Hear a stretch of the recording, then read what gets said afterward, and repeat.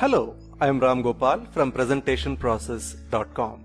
In this edition of PowerPoint Diagrams tutorial series, you will learn how to create stacked cubes in PowerPoint. The diagram you're going to learn today looks like this. Isn't this beautiful? It's very easy to create this diagram and it's extremely useful in a number of situations, be it to represent a hierarchy in an organization, or if you want to talk about the overarching vision of the organization, the guiding principles, and maybe the day-to-day operations and the goals.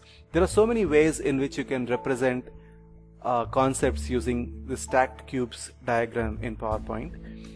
And the beauty of this is the entire diagram is created using one auto shape.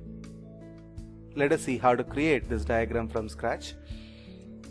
The first step is to go to Auto Shapes menu, and under Basic Shapes you will find this tool called as Cube tool. Click on it and we are going to draw our base here. As you can see, there is a yellow handle here which allows you to increase or decrease the height of the cube here. I mean, technically this is a cuboid rather. So you can increase or decrease the height. And at the same time, as you increase the height, you will also have this one, which is the top table surface, reducing or increasing in width. So you can have a diagram that looks as flat as this, which looks more like a platform, or you can have something that looks like a bar, a block, a rectangular block. So this is how we create the base shape, which we are going to replicate to create our diagram. Let us now create two equal halves. So what I'm going to do is I'm going to stack the same shape again on top. The way I did this is I held the control button while I dragged the shape to its new location. That creates a copy, and it is one of the easiest ways to create a copy of an object. Now let us make two halves of this. Now, as I told you earlier, I'm going to hold the control button while I move the shape to its new location. Now this is the new one. Now I can either reduce this or I can increase this. I prefer to increase this because that creates two equal halves, because then you may have to play with the size of both of them. That is one way to do it in a rough and ready way. If you really want to do it in a very precise fashion, then you can actually have, say, this one as 10, and then you can have 5, 5 here, and 2.5, 2.5, 2.5, 2.5 here. You can really work out how you want to use your calculations to create the diagram of your choice. I'm just creating something that you can use very easily. So I'm going to increase the size slightly, and then I'm going to move this here, or maybe slightly to the left, and I'm going to make more copies, and I'm going to keep it here. So this one I want to align here, and maybe all of them I'm going to distribute horizontally. You can find the same option available here under Align and call it Distribute Horizontally. So there is equal space here. If you think the space is a little too much, then you can always go to Format, Size, and the width you can increase from 2.01 to 2.1. That's a little too much. Maybe 2.06 would be ideal. Yeah, that seems good enough. Once we have this aligning, we can have Distribute Horizontally, and there it is. It is in perfect distribution. Now I'm going to make another copy and stack this on top of this to complete the diagram. Now, to make the lines obvious, you're going to choose Shape Outline as white. You can choose any color. For example, if I choose aqua color here, you can see that the darker version automatically gets applied to the sides and a lighter version gets applied to the top. Let me do that again. Let me use the same aqua color. You can see here a lighter version is applied to the top and a darker version to the side, and all this happens automatically. That's the beauty of this shape.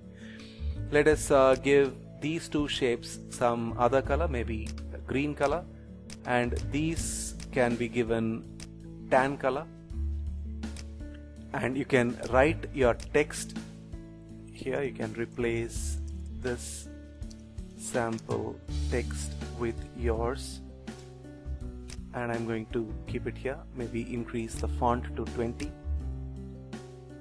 and I can have a copy of that here as well, and I can write more text in all these other places. So that is how you complete the diagram. To add a shadow to this, select everything, press Ctrl G to group it, go to Shape Effects, Shadow, and choose one of the perspective shadows here. You can choose the one on the left.